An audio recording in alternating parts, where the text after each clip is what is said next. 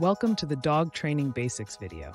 Today, we'll discuss 10 essential things to teach a puppy.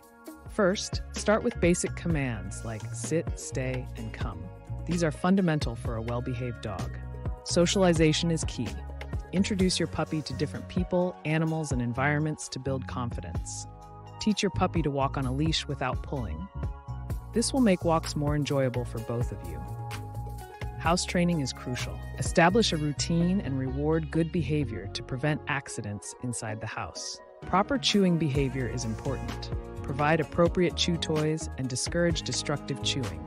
Teach your puppy to be comfortable with grooming tasks like brushing, nail trimming, and bathing.